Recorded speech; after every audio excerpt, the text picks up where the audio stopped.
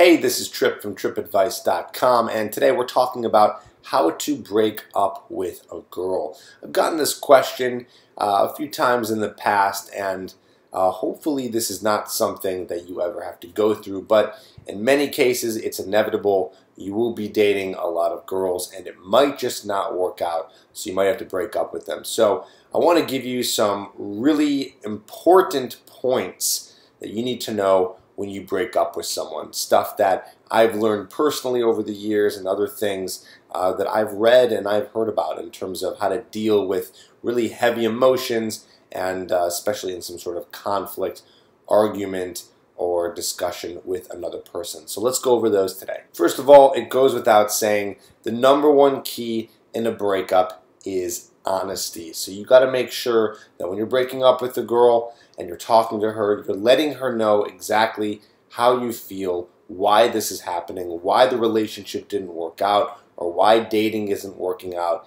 and just be very upfront with her. This is going to be one of the harder things that you're going to have to do, because it is difficult to let someone know that you're not interested in them anymore. And that's pretty much why I'm making this video, because it's hard to do, right? It's hard to really be able to say those things about a person because you don't want to make them feel bad.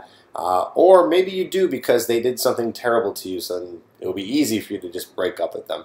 But either way, honesty is just the best policy. Let them know, because if you don't tell them the truth, they might not think that you're telling the truth, and then this breakup could be much, much longer because they're going to still try to extract everything out of you. So it's always in your benefit to just be as honest as possible. Now, with that being said, you want to be as specific as possible, okay? So be specific. If you're speaking in generalities or if you're too vague, they're also going to be very confused, and it's really just not going to help the breakup at all, because they got to know exactly what's going on. So speak specifically. But at the same time, you don't want to over-explain, okay? So if you're saying the same things over and over and you're being very redundant, then what's going to happen is that that person is just going to be ripped to shreds, and it's going to be very hurtful for them. So just say it once, say it specifically, make your main points, and then move on with the conversation.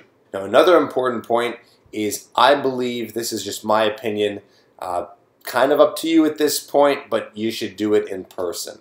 Okay, now the only exceptions are if you've been on maybe 1 or 2 dates, maybe 3, 4 dates, something like that. At that point, you know, phone call, not the worst idea. Texting, I just don't think is a good idea at all.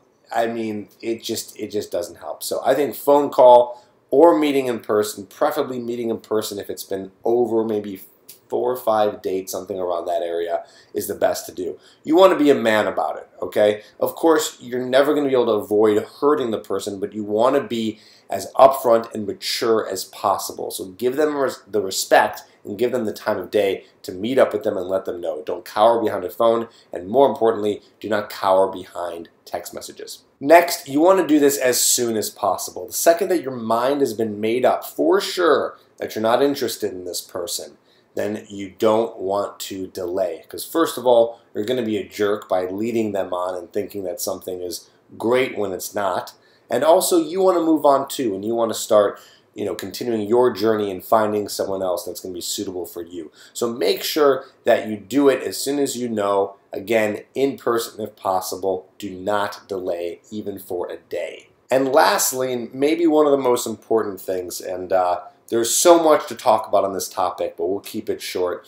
But whenever you're explaining to someone why it didn't work out, or even if you're in a conflict or argument with somebody, never point fingers, okay? Never point fingers and say, you did this, you hurt me, you did this. Instead, you want to use a different type of language. This is something that I learned in terms of having difficult conversations.